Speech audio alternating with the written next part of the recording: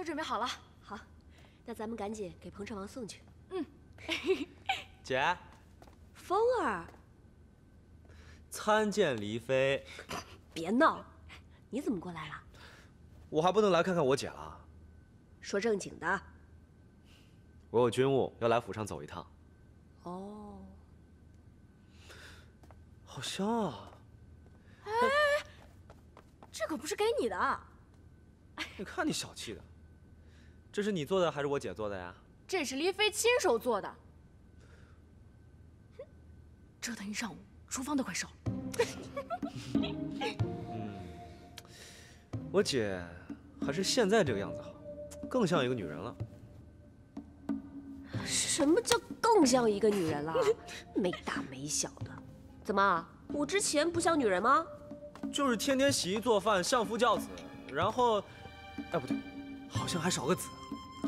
姐，你得努力了，怎么也得生个10个8个的，到时候把我这一身武艺啊，全都传给我的小侄子。话怎么那么多？喝水。你看看你有个女人样的，彭城王怎么也不嫌弃？他才不嫌弃呢。唉，彭城王恐怕是要失望喽。入府这么久，都没有学成大家闺秀的样子。他才不在乎这个呢。相夫教子，学是要学的，可是我更喜欢我本来的样子。他也喜欢。我也喜欢。就你嘴甜，这还差不多。走，陪我一起去看看你姐夫。走。娘进来可好啊？挺好的，紫金姐一直照顾着他。该叫大嫂了。此为何物？启禀殿下，沈廷章父子深入敌后，合围魏军的战绩已在民间广为流传。又有人说，沈将军被俘，宁死不屈，还能全身而退，带领全军守住码头，乃今世第一武将。如今北境百姓几乎要将绥远兵视为神兵，这些都是北境各地百姓上表请立沈廷章长生牌的请愿书，望陛下允准。万万不可呀，殿下！殿下已经嘉奖沈氏一家，如今沈氏3门将军，又有一个女儿嫁入王府，已经是赏无再赏。自古君王贤德，百姓多立长生牌位。沈廷章不过是一个将军，出生入死本就是职责所在，不宜封赏太过，令沈氏起骄矜之心呐。沈将军带兵多年，一向勤勉克己，从未有过逾矩啊。从前不会有，不代表以后不会有啊。殿下，下官以为左民尚书所言极是。这自古武将功高盖主，自是兵权行大义者，并不少见呢。这陆远已成前车之鉴，还请殿下为长远计，分散沈家兵权。还有，殿下府上黎妃独得专宠，这殿下恕罪，下官不该议论殿下家事。一帮老迂腐，不跟他们一般见识。走。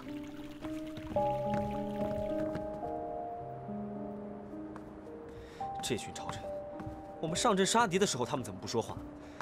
现在打了胜仗，拿了功勋，一个个在这说三道四，什么功高盖主，什么独得专宠，真的气死我了。还有彭城王也是，他还是我姐夫呢，他们这样诽谤也能忍？岂能任由他们言论？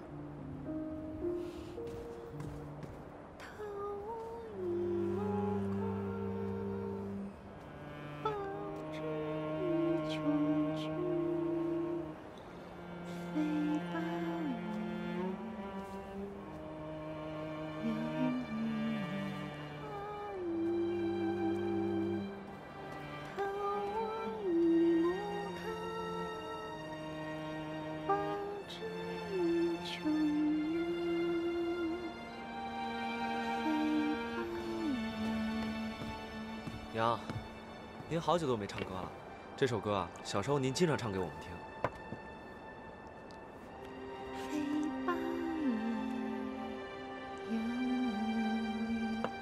娘，您这么开心，您在做什么？我在给佳儿做衣服呀。给黎妃做的，我刚从她那儿回来。什么黎妃呀？是佳儿。好，姐姐是娘的佳儿。姐姐要是知道娘在给她做衣服，一定高兴坏了。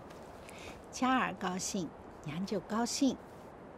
哎呀，你别摸了，待会儿弄坏了啊！放这里，放这里。不摸了，放边上。郑叔，哎，夫人，您要的经书。啊，放这里。哎，哎，娘又抄经了，还抄了这么多。娘，您眼神不好，您何必费这个神呢？你知道什么呀？娘抄经啊，那是为了祈福，心诚则灵啊。娘以前也不这样啊。娘，您是不是有什么小秘密要跟凤儿说一下呀？秘密？嘘。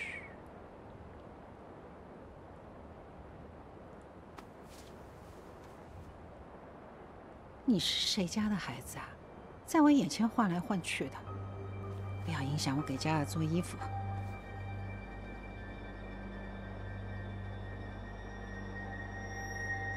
娘，我是您的风儿，玉树临风的风儿，您仔细看看。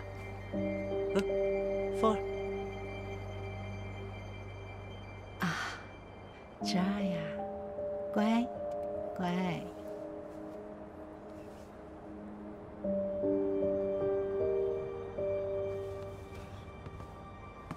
郑叔，哎，少爷，娘最近糊涂，好像又严重了。是啊，她以前也不这样，现在那么喜欢抄经，还不嫌累。她以前也不是那么频繁去寺庙，现在是怎么了？这我也发现了。不过，看夫人现在心情真的不错，所以我也没多说什么。是啊，娘要是心情好，就随她吧。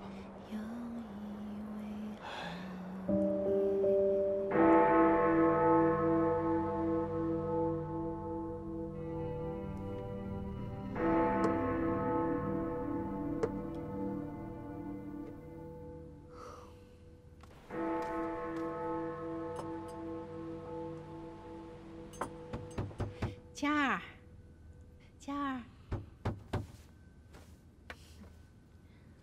娘，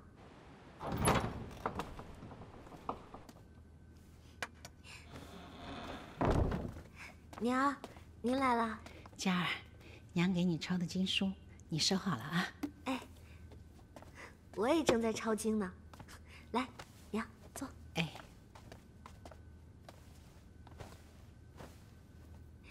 等我抄完了，放到寺庙里，祈求爹和大哥早日回家，咱们一家平安团圆。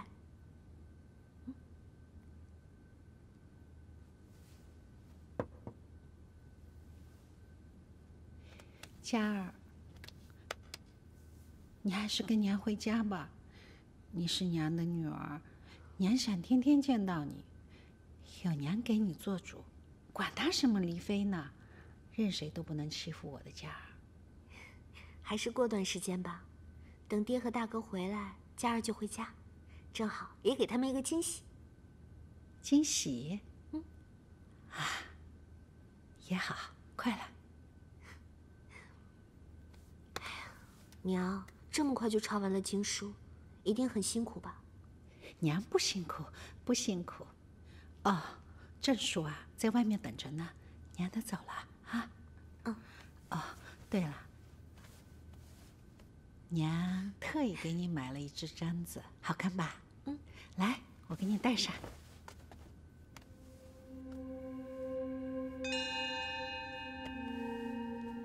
哇，真的好看啊！果然是我的女儿，好看。谢谢娘。女儿很喜欢，一定日日都带着。娘不在的时候啊，你要好好照顾自己。夫人，夫人，您在里面吗？夫人，没事，别怕啊。夫人来啦。夫人，哎，该回府了。啊。哎，夫人，我刚才好像听见里面有人说话，谁呀？这里是个吃斋的地方，怎么会有人呢？哎，走吧。走啊。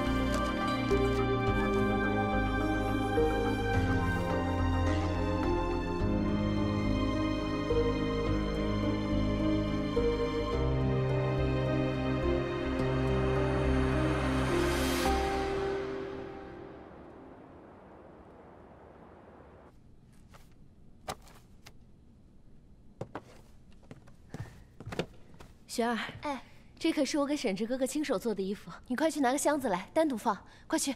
哎，好嘞。老爷。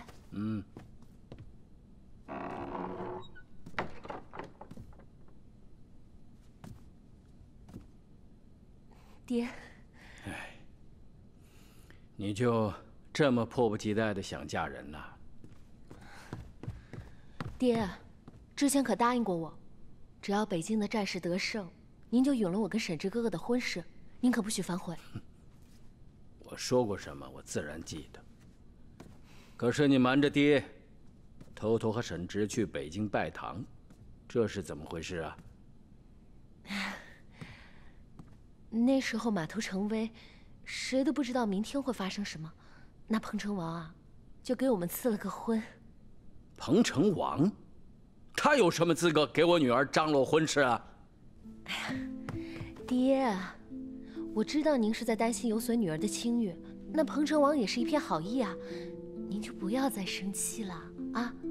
再说了，这沈志哥哥马上就要回来了，您就快快给我们挑选个良辰吉日吧。你呀，你自己都说了，沙场无情，沈家是将门。所以爹一直不赞同你们在一起，就是不想让你今后提心吊胆的过日子。哼，你真想好了？只有嫁给沈直，我才会觉得幸福。哪怕有一天他会遭遇不测，我也心甘情愿。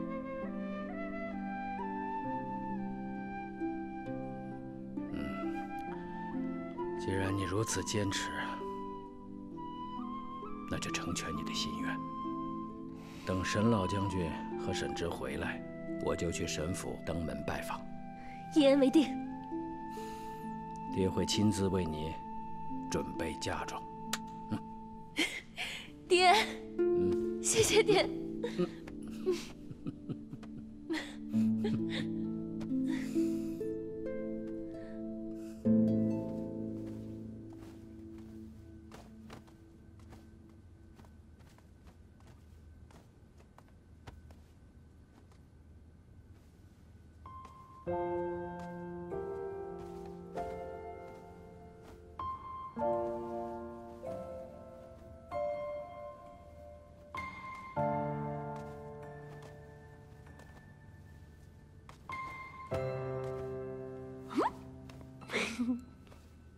自己的夫君，是不是怎么看都看不够啊？是不是心里还有点恋恋不舍啊？我只是在想，彭城王居然会亲自叠衣服呀！这世上能有此殊荣的，也就你一人了。荣幸备至。你这次回沈府准备待多久啊？ 10天。10天，太久了吧？那你想让我待几天啊？那我想想啊，1天。1天，这也太少了吧？话都没说几句就没了。这样吧，3天，不能再少了。好吧，那就3天，那就用不了这么多衣服了，拿出来几件。哎呀，你别拿出来，你真小气。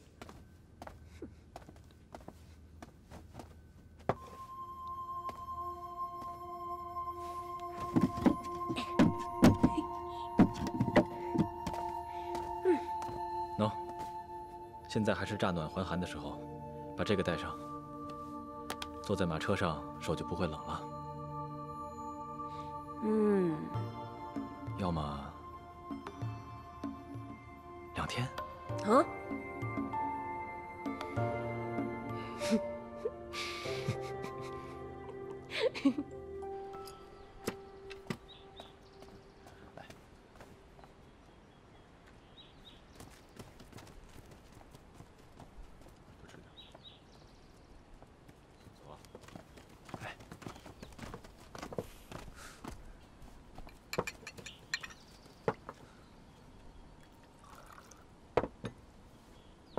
爹，喝水。你慢点吃。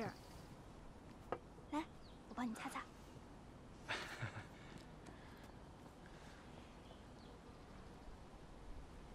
想紫金了？是。回去，爹跟你去王府提亲。好，爹。属下参见2位将军。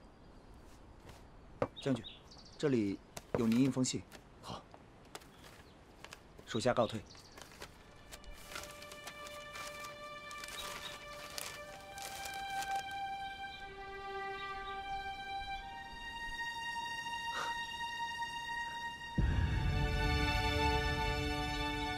是你娘的信。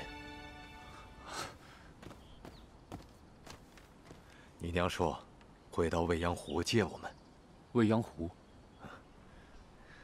未央湖是爹和娘相遇的地方。娘定是想爹了。爹，我们这就出发吧。好。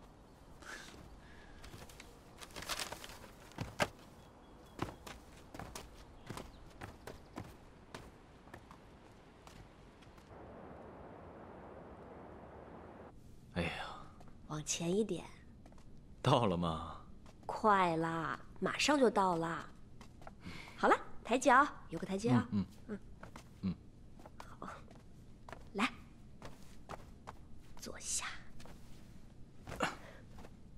什么呀，这么神秘？可以睁眼啦。坐垫？是啊，这是我亲手为你做的坐垫，你每日伏案那么久，有了它，舒服很多。妙，妙得很。我的黎妃真是秀外慧中，心灵手巧啊。行了，就别夸了。我自己的针线功夫几斤几两，我比谁都清楚。虽然做的不是特别好，可是这每一针每一线都是我的心意，你可别嫌弃。谁说不好了？这可是黎妃为我量身定做的，这里面呢，包含着满满的爱意。就是最好的绣娘也做不出来啊，这就是最好的。我们家老头最近是越来越会说话了。说，你是不是也舍不得我啊？啊？哎，对了，拿上来。什么呀？我还给你准备了一个惊喜。来，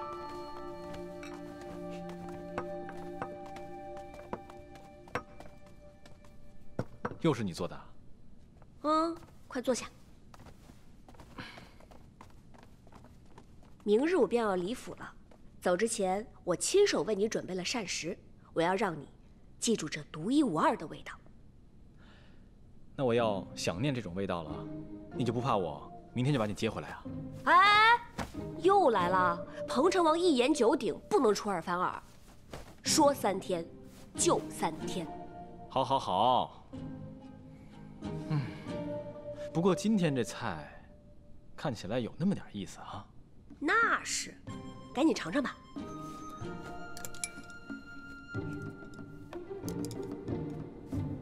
怎么样？挺好的，来，你也尝尝。嗯。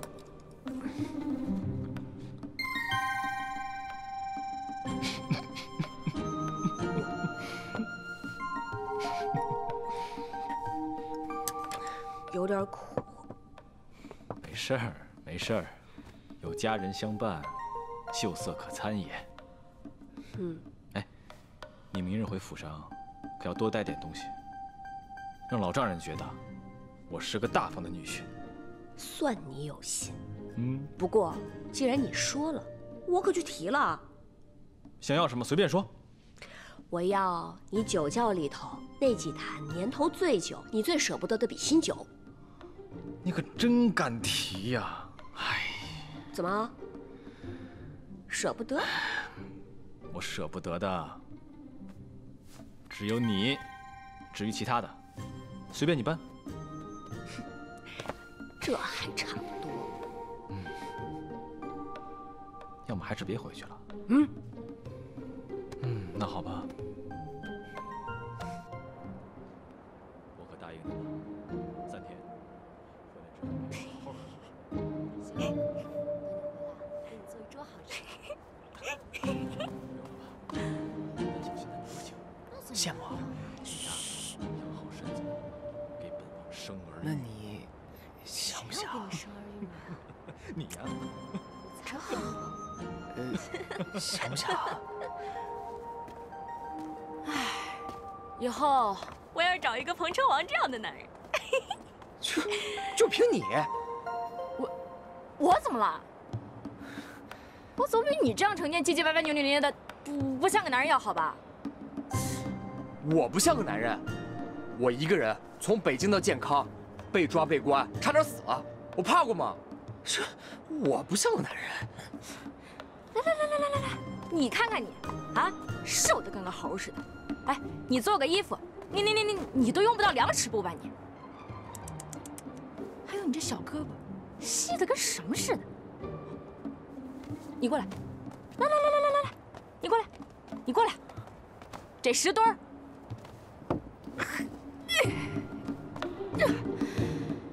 搬得起来吗？啊？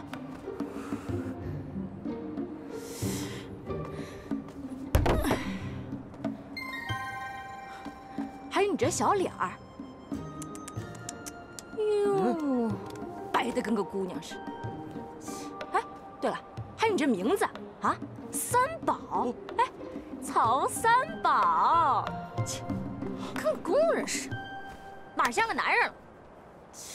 我告诉你，你说我什么都行，你就是不能说我的名字。说你名字怎么了？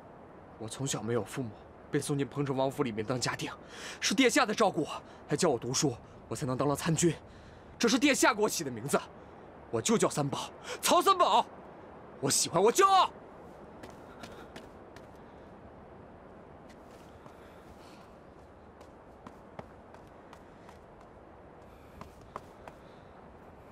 对不起啊，三宝，我刚才，哎呀，对不起啊。其实我觉得三宝这个名字特别好听，一听就是个大好人。哎，真的，我错了。而且我觉得你长得也挺好看的呀。三宝，殿下叫你。来了。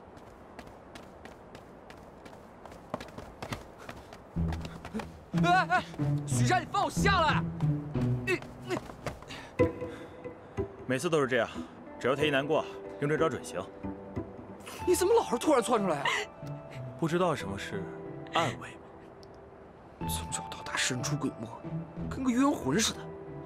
对，冤魂、野鬼，好哥俩。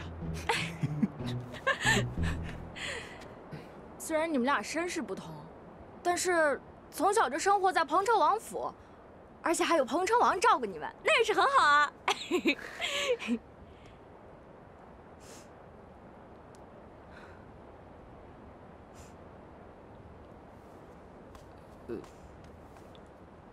难道你也没有亲人啊？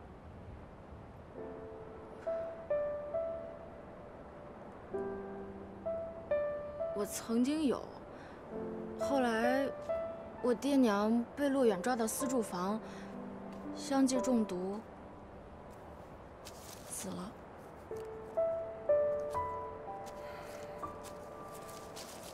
不过，我现在有姐姐了，姐姐就是我的亲人。还有我们，不，我，以后我也是你亲人。好呀，那我们就一结金兰吧。又来啊？愿不愿意啊？啊，他是不想跟你一结金兰，他是想跟你连梗结子。啥？啥连梗？就是我想吃莲蓬。嗨，莲蓬，那我们先去湖里看看，有的话给你捞回来。那我也要。去滚！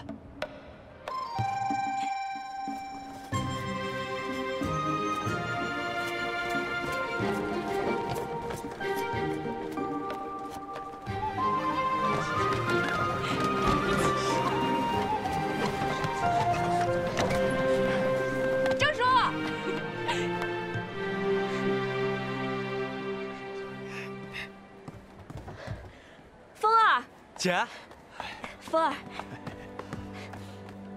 臭小子！郑叔，大小姐啊，不，黎妃，回来了。走，咱们回家。好，咱们回家。对，回家，回家。走。去哪儿了呀？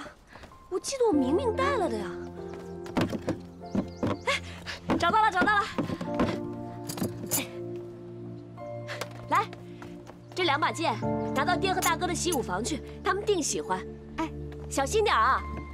来来来，哎，这个还挺好看。你们过来，把这2盆岭南盆景拿到大堂去。是，李妃。慢点，慢点啊！哎呀，彭城王可真是有心。那可是这么多东西，彭城王就一个命令，不来。那说明彭城王喜欢咱大小姐，看重咱沈家。啊！我差点忘了，外头的马车里还有1车的比心酒没拿呢。1车？对啊。哎呦，今儿晚上等爹和大哥回来，咱们一家人其乐融融，喝他个不醉不休。对，喝他个不醉不休。好。不行，我等不及了，我现在就要去驿站接爹和大哥。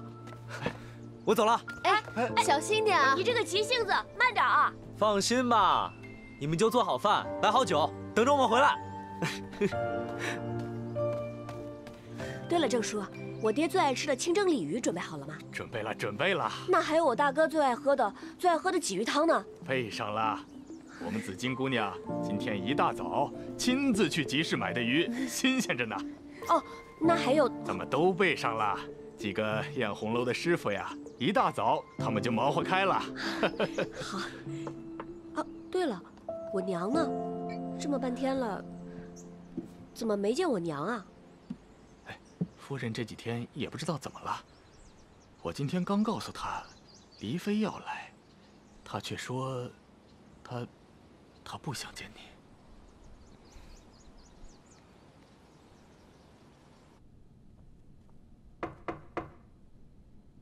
进来。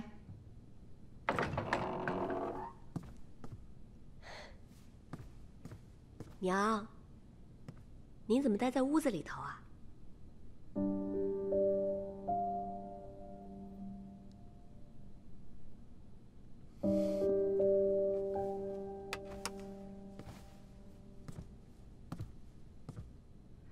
黎妃，娘，您这是做什么呀？你是彭城王侧妃。我只是一介民妇，礼数自然不可少，否则传出去让人怪罪。何必如此呢？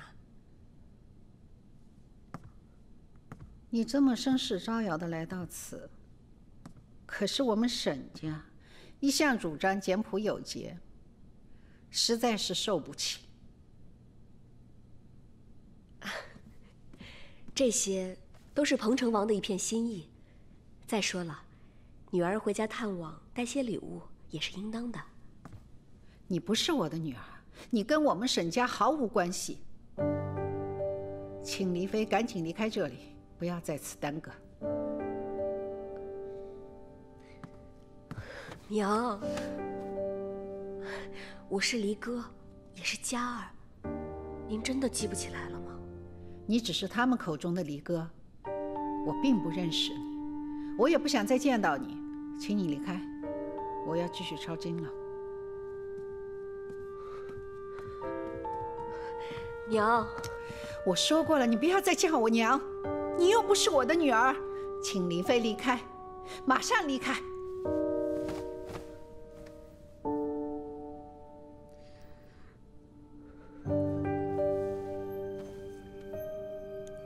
那黎哥先行告退，下次再来看你。不必了。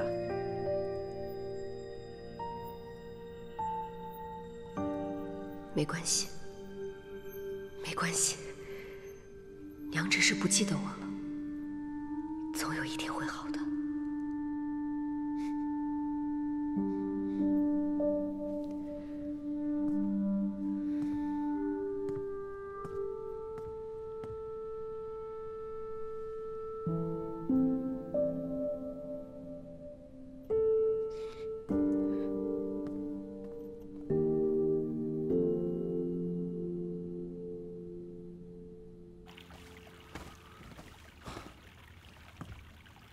如何？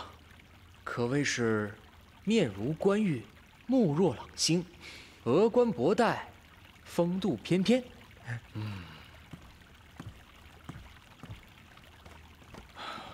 咱们殿下是真紧张啊！估计要见老丈人了，能不紧张吗？也是。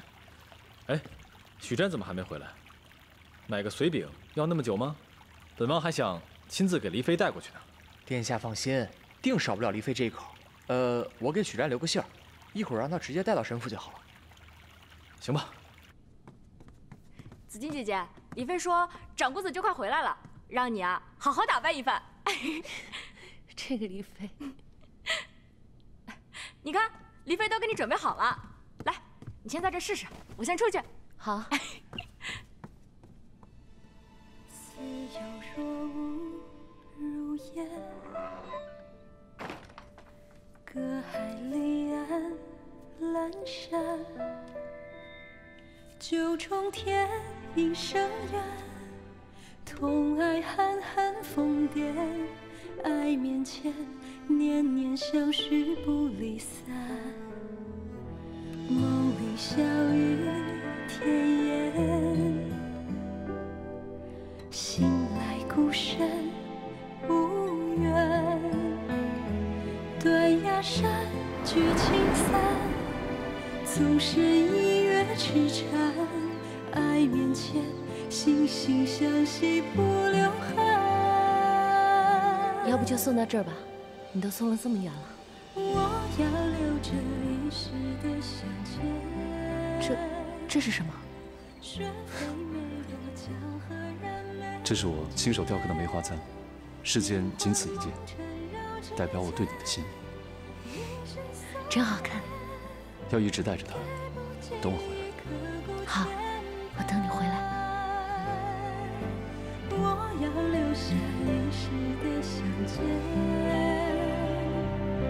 金色弦根红烛在琴边，若思念可留枕边，来生缱绻，把瞬间封存成永远。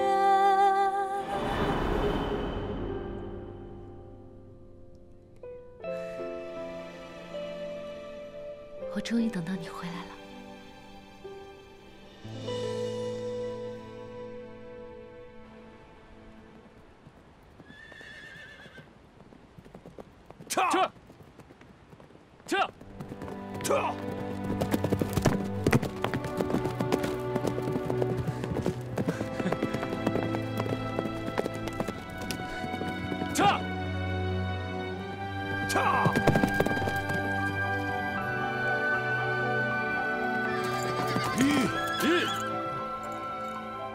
爹，前面就是未央湖了。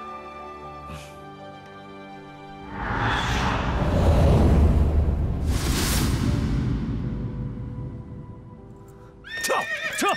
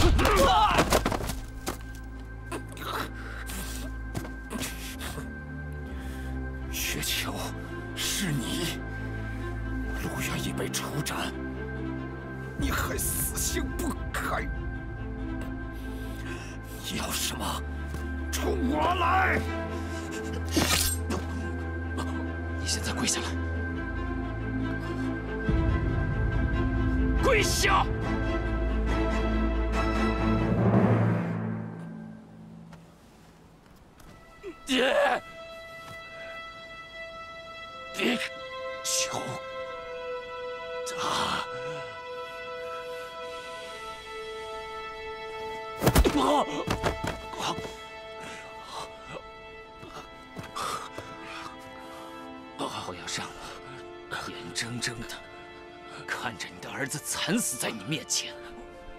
爹，孩儿不小，不能再随你保家安邦，也再不能照顾娘了。侄儿，不要乱来，爹会带你回去。还有，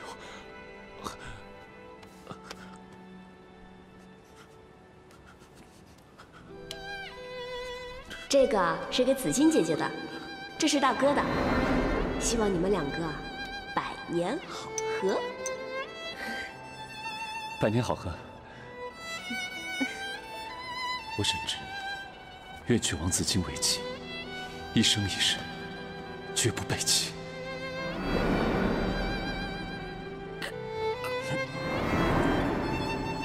要一直带着他，等我回来。好，我等你回来。沈之哥哥，我会一直等你回来的。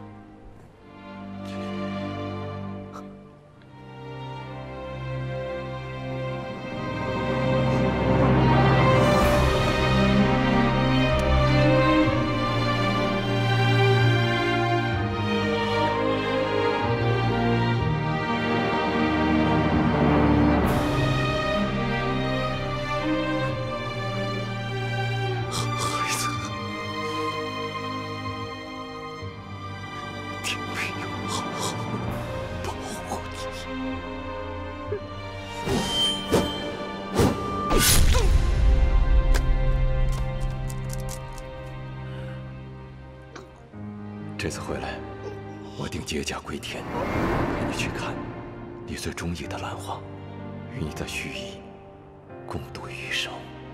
我只想吃你做的去腥的莲子羹，记得一定要吃哦，啊！